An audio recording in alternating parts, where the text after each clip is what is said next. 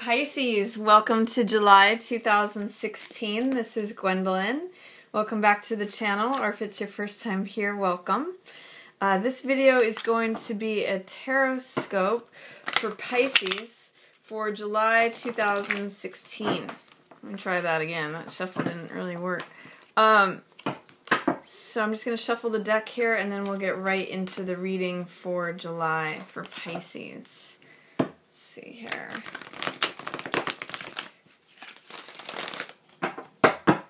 Okay, just feeling a couple more shuffles.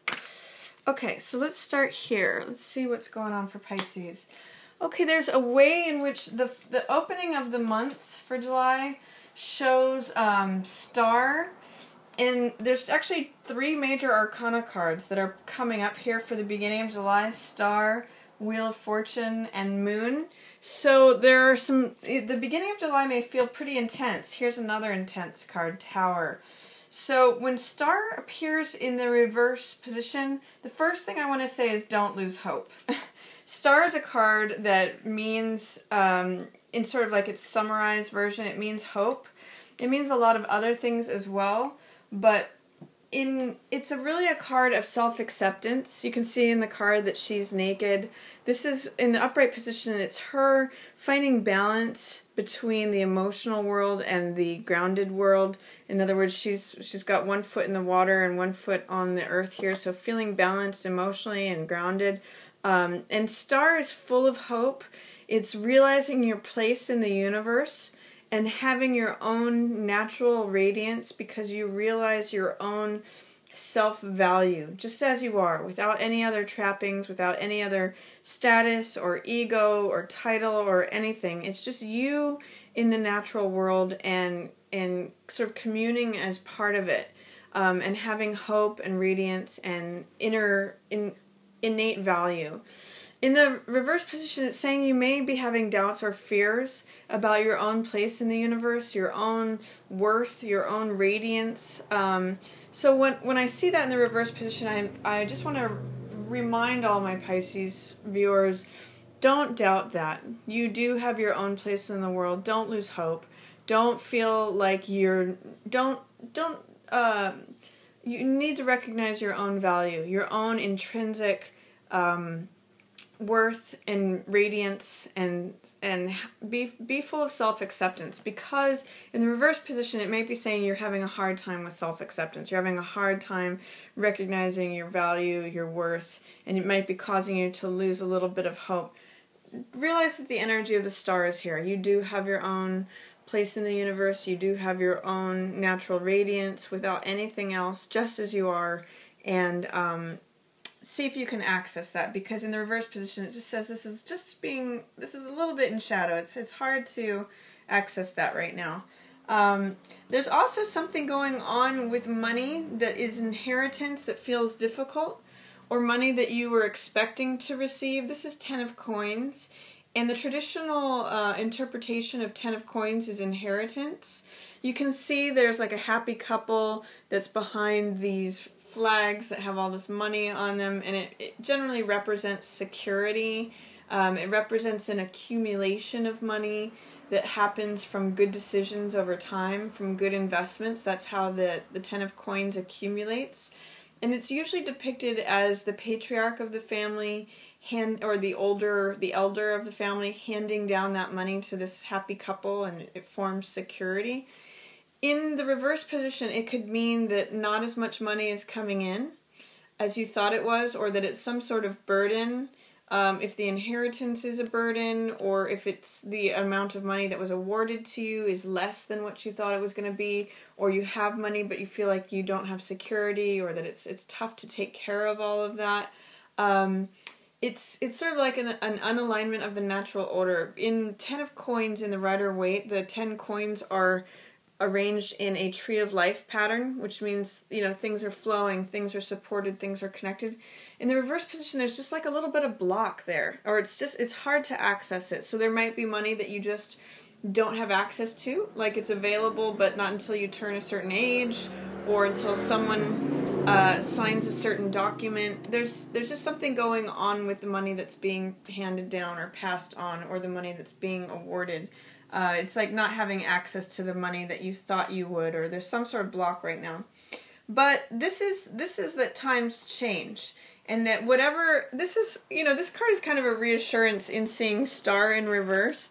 Like, even if you might be full of doubt right now and having a hard time connecting with hope or your natural radiance or place in the world, this card's saying, don't worry, times change. This card is Wheel of Fortune, and in Wheel of Fortune, the tables turn. Whoever was on the top is going to be on the bottom. Whoever was on the bottom is going to be on the top. Sometimes this card can even be looked at as like feast or famine, because here they're all feasting and celebrating and partying.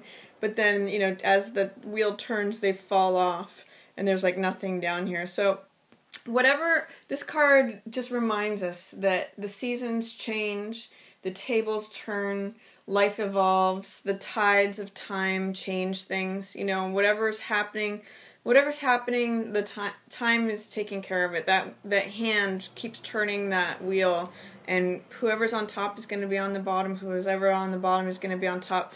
There's a season to everything, is what this card reminds us of. And sometimes it also means a changing of luck. So if you've been having good luck, it could turn for the worse, or if you've been having bad luck, it could turn for the better. It's just things change and seasons change. Time marches on often is what this card means too. So your luck may be changing, especially if you're having a hard time accessing hope, Pisces. And this card, Moon, is another major arcana card. So usually when major arcana cards show up, there's some sort of important message, or there's strength in that message. Moon is a card that means testing to see what is true, what's not true. And it can be a card of illusion. So it's saying don't fall prey to illusion. The moon is actually light that's reflected from the sun. It doesn't actually come from the moon. So that's where the illusion aspect comes from. It looks like it's coming from the moon, but really it's just a reflection of the sun's light. So it's not actually coming from the moon itself, and it changes over time. So that's where that changeability comes in too. Testing what's real, what's solid, what's changeable, or what's going to be permanent.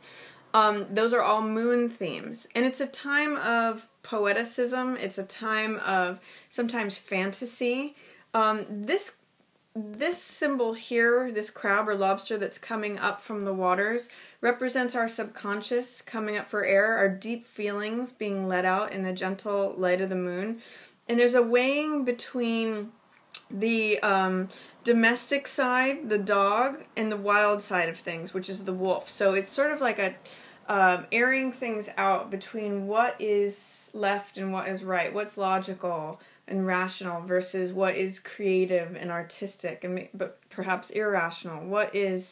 What's real and what's not real? What's fantasy and what's not fantasy? So in the reverse position, I'm going to say, Pisces, be careful at the beginning of July that you don't fall prey to illusions, to things that are changeable, to things that are not real.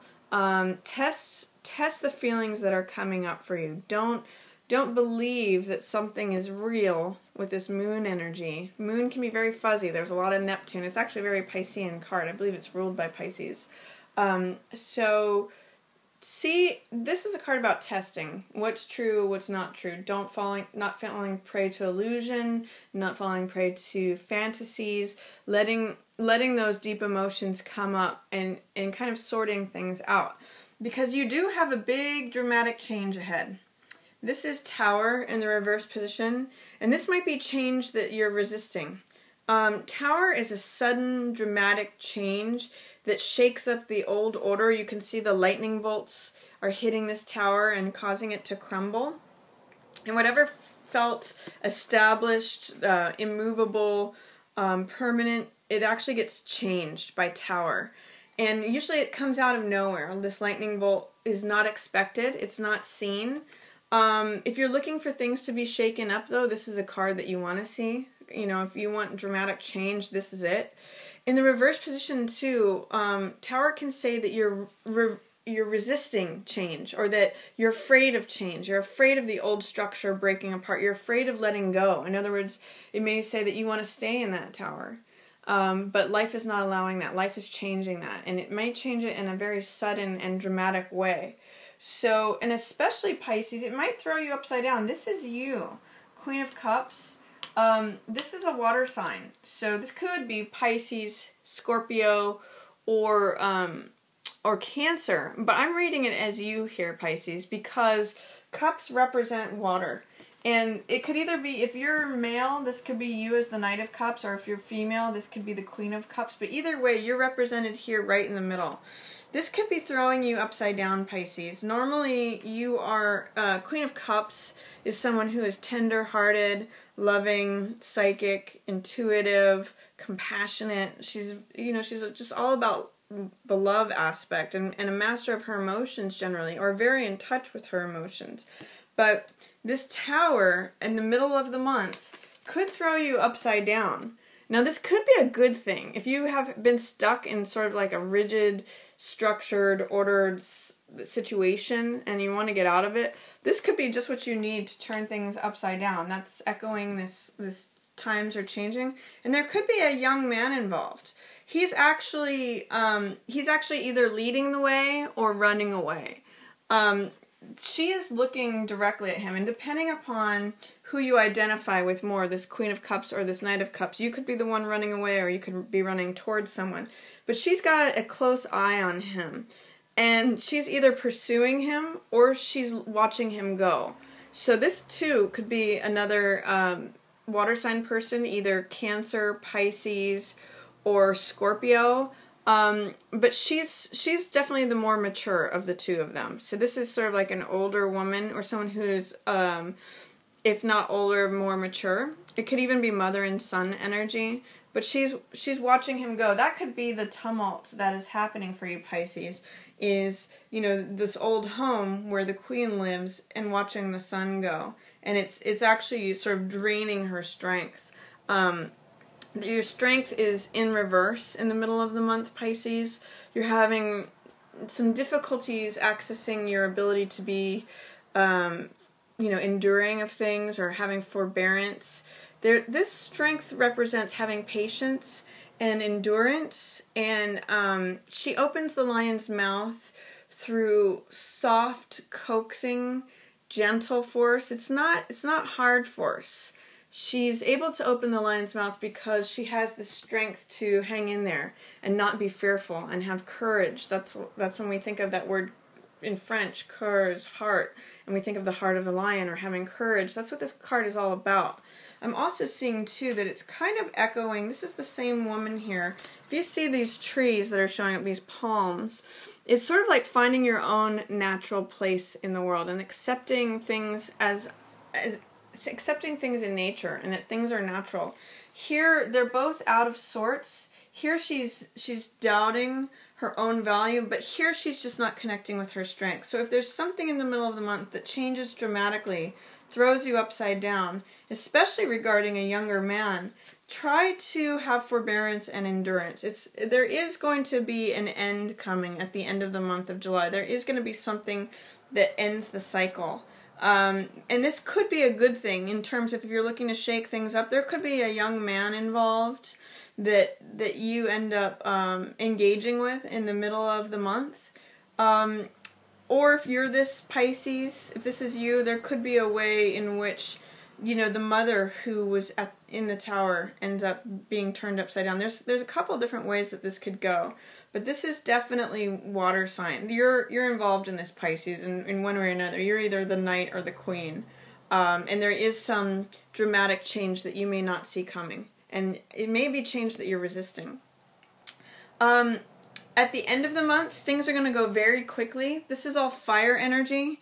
So this is Eight of Wands. And Eight of Wands means things lining up. Things lining up quickly, 80 to 90% lined up, new news, new information coming to you. In the reverse position, it could be bad news, or it could be news that you didn't expect, or it could be a delay of things, that things are happening quickly, but not quite quickly enough for you. That could signal this card, or there's some sort of thing about time where you don't have enough time. Things are happening rapidly and you can't keep up with it or something. And this is quarreling. Five of Wands means either competition. It can either go two ways. It could be playing or fighting. It has a lot of Mars energy. So this could be like people competing over something, or it can be aggression. It could also be just playfulness. But in the reverse position, I'm seeing, like, don't let the little problems get to you. Don't let the little nitpicky, petty annoyances of life get to you. That's in reverse too. So what I'm seeing here at the end of the month is this is like fire. I'm kind of getting like little sparks from all this stuff. It's information. It's all the details and everything that you're going to need to work out. And there's some like fighting or playing going on. It seems like petty annoyances, and that there's something to do with time that you can't keep up with it. But you will at the very end of the month. It's funny, you have an ace and then you have death. So the aces are new energy. This is like a new spring, renewed energy, new vigor, new life, new vitality. Ace of Wands means beginning again, being out front. It's got the same energy as a baton twirler in front of a parade, or as the same as a runner who's got the baton and they're running with it. They're the active element. So you're going to have a new renewal, a new release on life, new energy, sort of like a new fresh spirit towards the end of July, when you get out of all of this petty stuff, when you kind of regain your strength. There's a freshness that comes, but there's also going to be an end that you may be resisting. And death doesn't necessarily have to be a literal death. It could be a figurative death. You see that in this card, death is cutting this rose. So it's definitely the end of a cycle. Sometimes it can even, with this white rose, it's like the end of innocence, or the end of being naive. But because it's in the reverse position, it's saying that there's going to be an ending that you may be resisting, or you may be fearful or doubtful about it. You need to allow that death to happen, or that closing out of the cycle. We can't try to force a flower to be alive forever. It has to bloom, the petals fall off, and then the seeds from the plant create a new one. That's the cycle of life and death is an important part of that. Death and life are intertwined. So if there is, towards the end of the month, a sense of needing to let go of something, it might be sorrowful. You might have this longing to hold on to it forever. You might have to release that and accept this new ace. It's going to provide you with lots of fresh, invigorating energy anyway. So if you can get through all this, the dramatic change that happens mid-month, see if you can access some of your strength. It might be tough to push through that, and like any of this petty annoyances or timelines kind of feeling charged. There's some nice reward if you let go. There's some great saying that says, if you're brave enough to let go, life will reward you with a new beginning. That's what ace and death together are. I mean, they come as a pair here. If you allow this to happen, if you let go of your resistance, fear, or doubt about saying goodbye to this chapter, there's this new fresh chapter that's really invigorating. It's like a new fresh spring for you, Pisces. So that is my reading for you for July. I hope you enjoyed it. If you did, feel free to give it a like, a share, or a subscribe if you haven't already. And as always, I just want to thank everyone for watching. Yours in the stars.